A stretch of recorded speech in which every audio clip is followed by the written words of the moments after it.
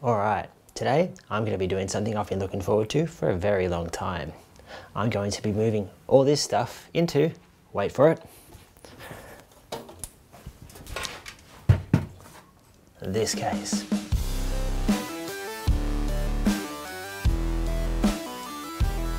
This is the Lian Li 011 or 011 Air Mini in white. It's actually quite a bit heavier and bigger than I thought it would be, but that's okay because it's big enough to fit a full-sized ATX power supply and motherboard, which is exactly what I wanted it for. What I am going to talk about is why I'm moving from this Mini-ITX case to a full-size case like this. Well, almost full-size case like this. Now, I originally bought this to be plugged into our TV in the living room so the whole family could play games and stuff on a larger screen. But that didn't last long, so I claimed it for use in my office as a gaming PC. And it didn't really make sense for us to keep it in such a small case in here, so we decided to move it into this larger one, which will give us room to expand and better airflow as well. Now, before I even think about touching any of this stuff, there's a few things I need to do with this first to get it ready. The back of this case has a fully modular design, so what we can do in order to lower the Mini-ITX motherboard and give us more room for the fans at the top is to take out every single one of these things. Oh, it's easy. Maybe you have to leave those ones at the bottom. I might take them out too. And lower this. There we go. To the lower position. There we go. In order for us to install these fans, we're going to need to remove the top panel and the glass side panel. Alright, so these screws here should be just little, oh, they just come straight out, never mind. I don't know if they're meant to hang on or not. Yeah, there we go. It just slides straight off, nice and easy. This should just slide right off like that. Now, these Lian Li fans are still good, but I want to replace them purely because of the all-important RGB. In terms of fan speed and RPMs and everything, these are all pretty similar. The 120s do about 1500 RPM and the 140s do about 1200. I think the Lian Li fans let through a little bit more air, but I'm willing to make that sacrifice for the all-important RGB. So let's go ahead and give them a go. Okay, so I'm going to set this rear fan up as an exhaust. Now, for those that don't know, the way these fans work is that they pull air through the open side without the grill. So we'll need to mount it with the grill facing outwards so it pulls any hot air out of the case. Now, the two front 140mm fans may be a little bit harder to get to because they're in some sort of bracket, which we'll need to remove to be able to install the 140mm fans. Firstly, we'll need to remove the top grill and the front grill so we can get to the bracket and start removing the fans. Now, with that out of the way, you'll see 4 little screws, 2 on each side of both fans, which you'll need to remove in order to take the bracket out. And out they come. You've got to pull them up, take them out. Once you get the fans off, you'll see that each fan is also secured to the bracket by 4 more screws, which you'll need to undo in order to remove them. Ta-da! Now, these front fans we're going to be installing as intakes, so make sure the open side of the fans are facing outwards while the grill side is towards the inside of the case, so you can pour some nice, cool RGB infused air inside the case. Excellent. Once the new fans are screwed into the bracket, they should just slide back into the case like so. Perfect. Now, this may seem obvious, but make sure you do the bottom one first, as you won't be able to put it in if you do the top one first. Same deal with the top fans. I've got 3 120mm fans that I'm going to install as exhaust, so I've got the grill facing upwards out of the case to expel all that hot air. Now, let's get this bad boy screwed in, shall we? For the bottom of the case, I've got 2 140mm fans that are going to be used as intakes for the GPU. So the open side should be facing downwards to draw cool air in from the bottom of the case. Ooh, I forgot to mention, you'll need to remove the dust filter to access the fans. Luckily, it slides in and out of the bottom of the case fairly easily, so don't forget to put it back once the fans are installed. Okay, I think the next thing we're going to have to install is the power supply. And to do that, we're going to have to take the back plate off. Right, so I'm going to remove these little screws at the back here so I can slide side off. The power supply sits nice and easy on the riser here. Just make sure the fan faces outwards towards the grill on the back of the case, so all the hot air from the power supply doesn't go inside the case.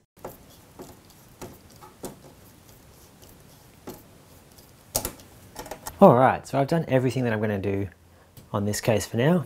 Now it's time to go back to the old computer. So I've got to grab the screwdriver and take the couple of screws out that way. It's not many, but it's just a bit annoying that I have to grab a tool and get it out. Alright, that's some pretty good cable management. I'm going to have to ruin it all by taking everything out. I'd forgotten how annoying it was to get everything out of here. Hopefully the new case will provide much needed room. You'll notice that that was not screwed in very well. That just came out straight away. Oh dear.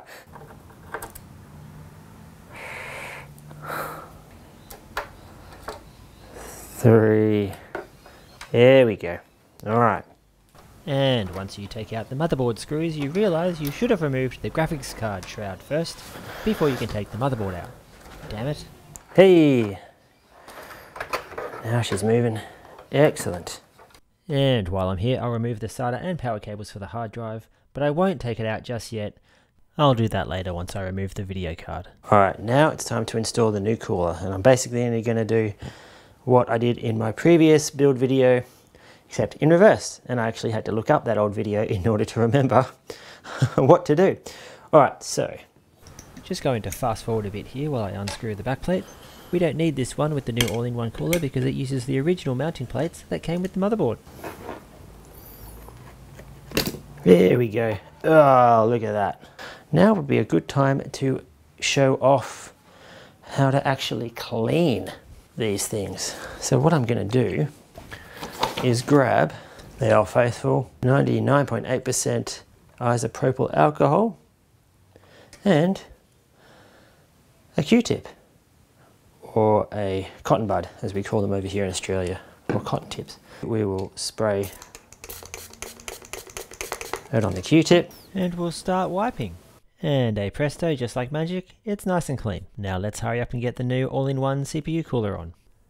As I mentioned before, the new all-in-one uses the mount that came with the motherboard, so we're going to put that old backplate back on, then turn the motherboard around and install the old clamps.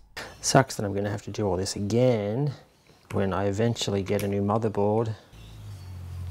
Put the old cooler back on this one, put this back in the other case, but that's for future Aaron to worry about.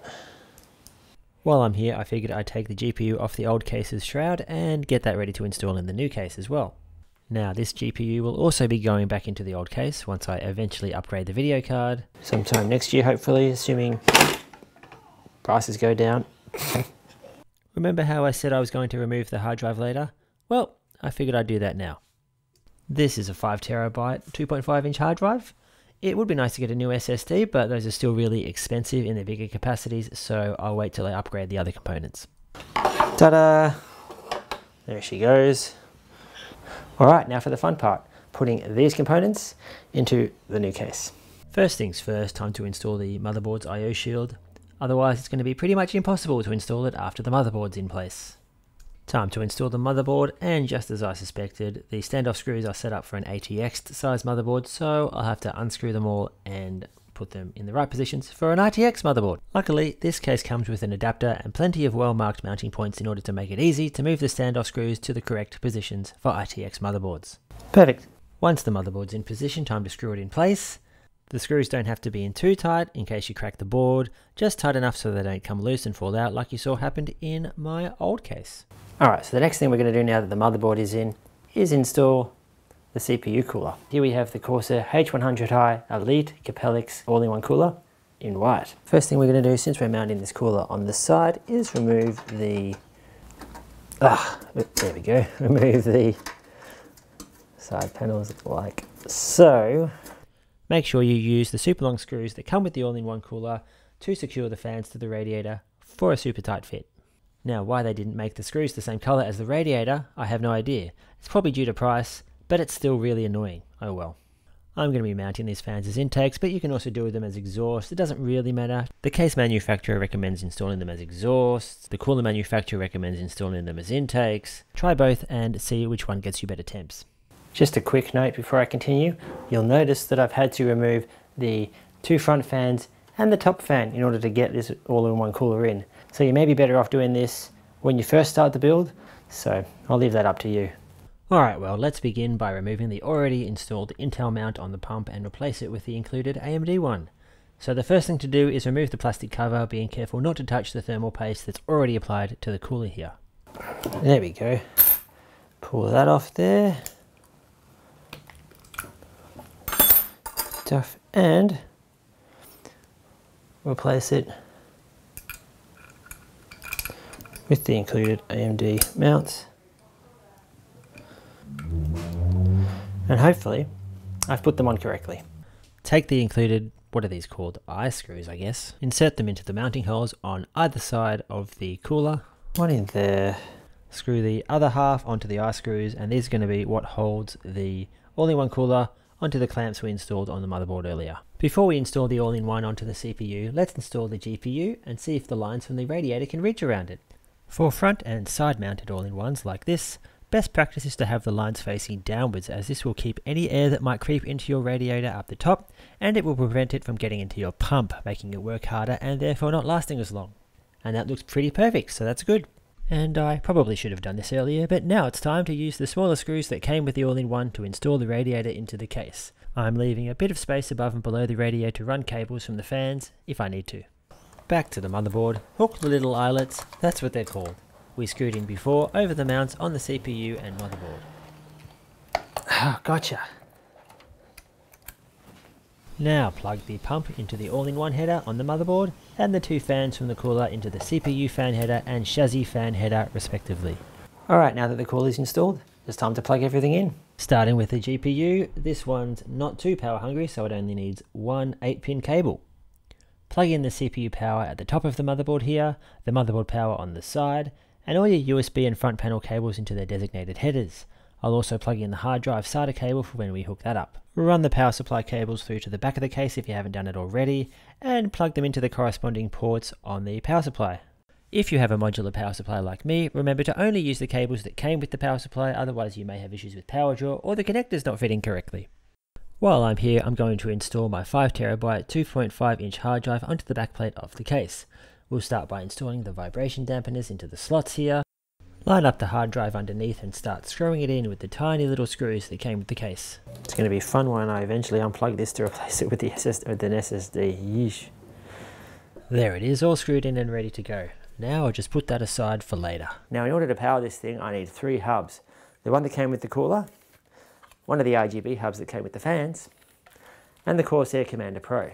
Now why do I need so many, you ask? Well, the one that came with the cooler is the only one that has the power point for the actual cooler. And the Commander Pro is the only one that has the USB hubs to power these other 2. Plus, with there only being about 6 ports on these and 11 fans in the case, you can do the math. So let's see how all these are going to fit in. Using the sticky tape that comes with each hub, I've stuck the Commander Pro and the included hub for the cooler to each other, and I'll do the same with one of the RGB hubs that comes with the fans as well. It's quite the hub sandwich I've got here. Now let's get into plugging all these power and RGB cables in. Starting with the power for the all-in-one, I'm going to match up the grey square on the cable with the grey square on the port in the hub. If you can see that there, it's quite small. It only goes in one way though, so it should be fairly easy. I'm also going to plug in the 2 USB power cables from the all-in-one hub and the RGB hub into the USB ports on the Commander Pro. There's only one for each hub and they only go in one way, so it should be nice and simple. Cool. Now to decide which fans to plug into which ports on this hub sandwich I've got here. You can do it in any order you want, so I'm just going to start by randomly plugging in the power connectors from the front fans into 2 of the 6 fan ports on the Commander Pro. And I'll plug in the fan power connectors from the top, rear and bottom fans into the corresponding fan ports on the all-in-one hub. Now onto the RGB connectors. I'll plug the ones from the front and all-in-one fans into the separate RGB hub that came with the fans, because there aren't any RGB fan ports on the Commander Pro where I plugged their power into. Well, technically there is, but they're labelled more for RGB strips rather than fans. I don't think it'll make much of a difference, but I'll just keep it this way for consistency's sake. And because I want to, damn it, it's my computer, I'll do it the way I want. And now, finally, you should get where this is going by now. I'm plugging the RGB plugs from the top, bottom and rear fans into the RGB ports on the all-in-one hub, the same hub that I plugged their power into. And now I'll stick this whole schmozzle I have here to the back of the case support using the tape that came with the hub. Yes, I know the cables are looking like a dog's breakfast right now, but we can fix that up later, don't worry. Before I forget, let's plug the all-important SATA power plugs from all three hubs into the SATA power cables from the power supply. They're the same type of connectors that also supply power to the hard drive, so I might as well plug that in at the same time. The last thing is to plug the SATA connector we plugged into the motherboard into the data port on the hard drive. The SATA data cable... The SATA data cable is slightly smaller than the SATA power cable, so it shouldn't be too confusing, although depending on if it's a right-angled cable or not, it might make it a bit difficult to plug in, as you can see here. Also, sorry about the terrible camera, but there was absolutely no slack left in the cables after plugging the fan hubs in, so this is as close as I could get it. And I couldn't be bothered moving the camera to get a better shot. Now I'll put the backplate back on. Is it even called the backplate? I don't know, that's what I'm calling it.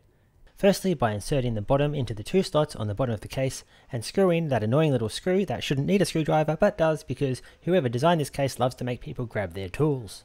And then finger tighten the top screw, which is how the bottom screw should have been. Whoever designed this part of the case obviously likes using their fingers instead of their tool. Anyway, that's in there nice and tight and ain't going anywhere.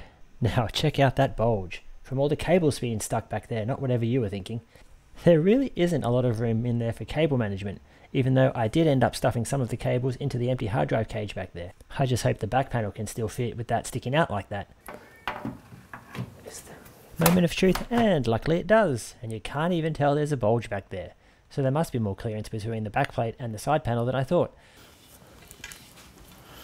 Now that everything's plugged in, let's get the glass side and top grille back on.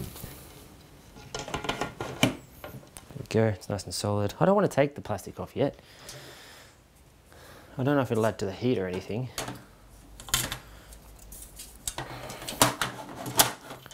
Now I know they say you shouldn't close up your computer until you've tested everything and made sure it all works, just in case you need to take it apart again, but I like to live dangerously. Plus I'm lazy. Now that that's all done, let's take her over to the desk, plug her in and see if she works. And would you look at that? All I've done is turned on the power supply and this motherboard's already lit up like a Christmas tree. Didn't see that in the old case. I can also imagine this getting quite annoying if you've got this set up in a bedroom and are trying to sleep at night, but luckily this is in my office, so it won't cause an issue. Hey, at least the power button works, and it lights up as well, with a nice clicky noise. Work for me. Hey! She's alive. She's alive. And there we go. Ah, perfect. Alright, now that that build's all done, it's time to get into some gaming. I'm not going to do any temps or testing for this video. I might do another one for that, or I might not, depends how I feel. Thanks for watching. If you have any questions, leave them in the comments below, and don't forget to like and subscribe. See you later. You know how whenever you build something there's always screws left over? Well, I have no idea where these ones came from.